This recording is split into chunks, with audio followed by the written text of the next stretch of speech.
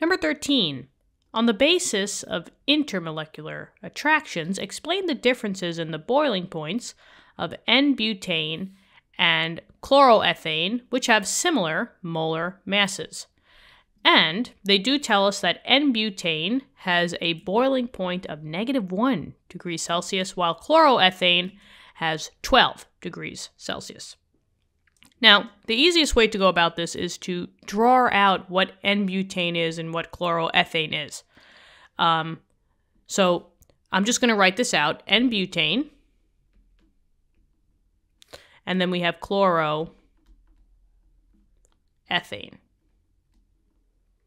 Now, N-butane, the N just represents like a long chain. So basically, we're just going to keep the butane in the long chain. There's not going to be any kinks. And butane has 4 carbons and 10 hydrogens. So that's what butane looks like. It's one of your organic molecules. But means 4, and ane means that you have all single bonds. So C4H10. If I just wanted to draw that out, I would align 4 carbons in a row, 1, 2, 3, 4, and then I would put my 10 hydrogens around these carbons to get carbon to have the octet rule. So this carbon would have 3 hydrogens, the carbons in the middle would have the 2 hydrogens, and then the carbon at the end would also have the 3, and then there you go with your 10 hydrogens. All right, so that's that. Now for chloroethane, you have to have a chlorine, and eth means 2 carbons. Ane means all single bonds, so the molecular formula for this would be C2H5 and then Cl. So in order to draw this, you have your backbone of your 2 carbons, single bond, put your 5 hydrogens, so maybe 1, 2, 3, 4, 5, and then you finally have your chlorine, and in this case the carbon can only accept 1 more single bond, so I have a single bond that's now bound to chlorine, which has 6 dots. Now just know that we have tons of videos about how to make Lewis structures, so if you always need a refresher, you can always go back and just watch those videos, and then it will make more sense. We got you guys. All right. That's terrible. Those are better. All right. So let's just throw this over here. So now here are the drawings between the butane and the chloroethane. They have similar molar masses, but yet the N-butane boiling point is much lower. It's only -1 degrees Celsius versus the boiling point of the chloroethane, which is 12 degrees Celsius. Now, if they're talking about boiling points, the reason behind different boiling points and why one compound might have a larger boiling point or one have a smaller one is all due to intermolecular forces.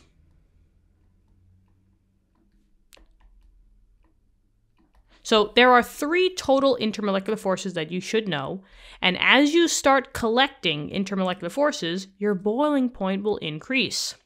So these are structured in a way that it's the most basic to the most specific intermolecular force. Your dispersion forces, which are also known as van der Waals or London forces, just know that all compounds, no matter what's going on, will always have dispersion forces. These are like temporary forces. So N-butane will just have a dispersion force by default. So maybe I'll put dispersion force, and so will the chloroethane. So that is not anything that's changing. Dispersion force. Now the next force is the dipole-dipole, and you're getting more and more and more specific. So now, only polar molecules will have this force. So we're getting a little bit more specific. Now you can remember which ones are polar or nonpolar by the wording snap. So maybe I have room. I guess what I'll do is I'll just bring this over a little bit. Beautiful. And now I can do my snap over here. S, I might need a little bit more room. S-N-A-P. Now, the N and the P talks about the different types of molecules. You have nonpolar molecules, covalent, and you have polar, covalent. Just know that the S and the N go together, and the A and the P go together. If you are nonpolar, your molecule has to be completely symmetrical, so it should have some symmetry to it. On the flip side, if you have a polar molecule, your molecule will be asymmetrical, or it will have asymmetry to it. So if we want that dipole-dipole attraction, we're looking for polar molecules, and the polar molecule is the one that has the asymmetry, or it's asymmetrical, meaning that it's different. So we're looking out for that. So let's look at the butane. Well, if I cut this molecule in half, I literally have the same, exact same thing on both sides. Is that symmetrical or is that asymmetrical? Yeah, this is completely symmetrical. So this molecule, N-butane, would be classified as non-polar. And since it's non-polar, it does not have dipole-dipole attractions. But now when I look at chloroethane and I split this down the middle, this side that has 3 hydrogens does not equal this side that has 2 hydrogens and a chlorine. That's asymmetrical. That is not symmetrical. And in SNAP, asymmetrical goes with polar. So this is a polar molecule. And since it's polar, this also has dipole-dipole. The last intermolecular force is the hydrogen bond, which is the most specific.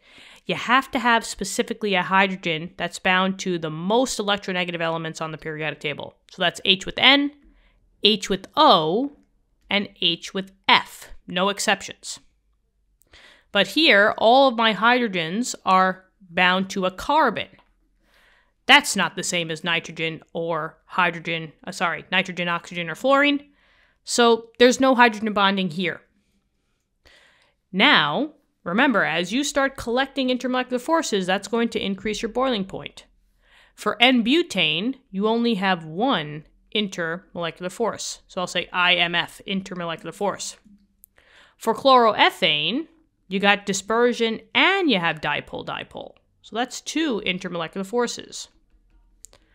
And it says, on the basis of intermolecular attractions, explain the differences. Since chloroethane has more,